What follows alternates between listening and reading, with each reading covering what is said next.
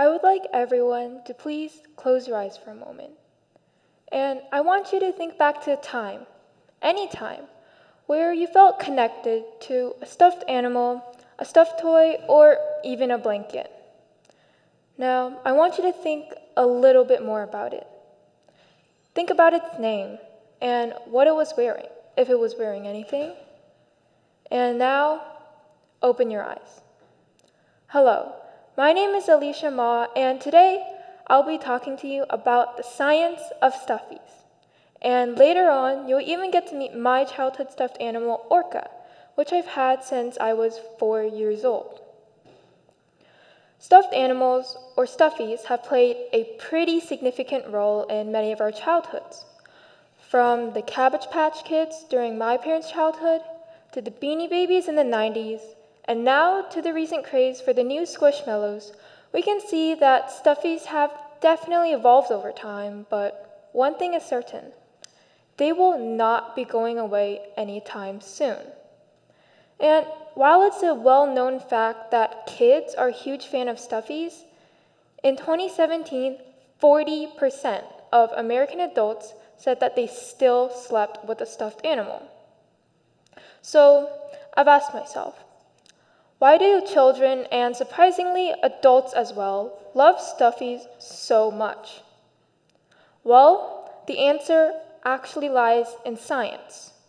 A combination of adorable, appealing design styles, pastel colors, and fluffy textures has evolved to capture the hearts and minds of millions. The plush industry has tapped into this code of cuteness, and now global manufacturers are cashing in on this multi-billion-dollar industry. There is an old saying that we eat with our eyes, and design manufacturers know that visual appearances impact our experiences.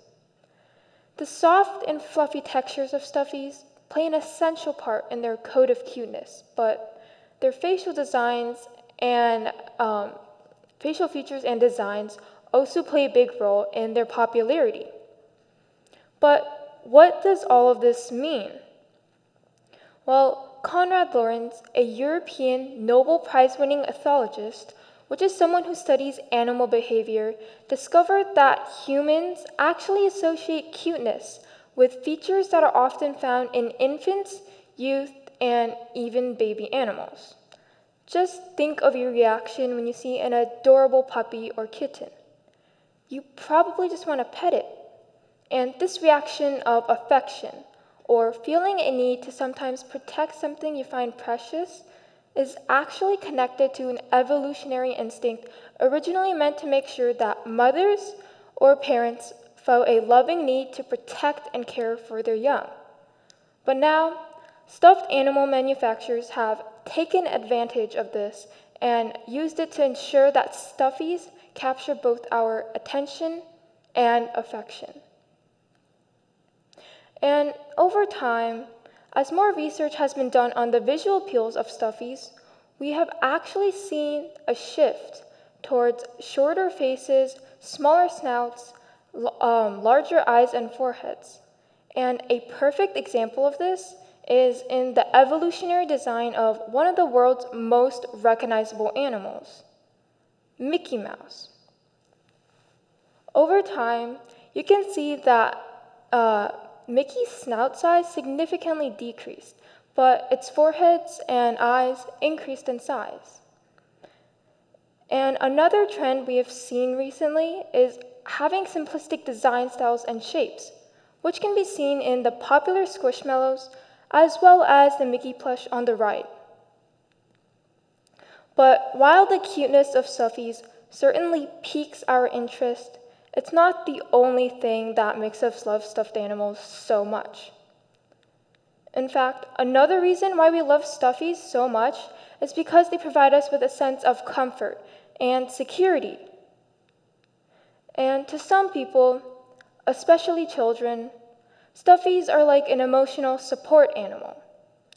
You can talk to them, you can cry to them, and you can tell them all your secrets. And the best part is that the secret will always be safe with them. As a matter of fact, when I was a kid, I had this stuffed animal orca that I would bring with me everywhere I went, and we were practically inseparable. Well, one of these places I used to bring it to was daycare, and there was this one day where I forgot to bring my stuffed animal orca to daycare. Well, when I realized this, I would not stop crying until they had to call my parents, and my poor parents had to drive all the way back just to bring me my stuffed animal orca. Now, not only is this an embarrassing story, but it also shows how kids become so personally attached to these stuffies because they become reliant on the sense of comfort and security that the stuffies provide. And oftentimes, these personal attachments or connections to the stuffies are so strong that they last into adulthood. And as a result, many adults actually end up keeping their childhood stuffed animals.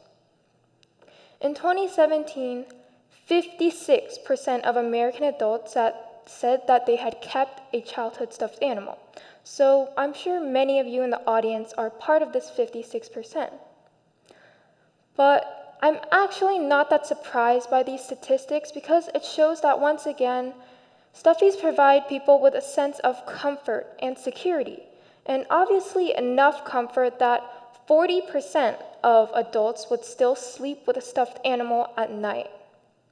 So, therefore, we can see that from being an emotional rock that we can rely on to just being plain cute and cuddly, there is actually quite a complex and scientific explanation behind the love for these simple, innocent plushies. Designed based on this code of cuteness to instantly attract our attention, ultimately, it is their ability to provide us with a sense of comfort and security that makes us love them so much. Nowadays, we are often quick to judge others for having stuffed animals, especially if they're older or considered grown up, but who can help it? After all, our love for stuffies is simply science. Thank you for listening to my TED Talk.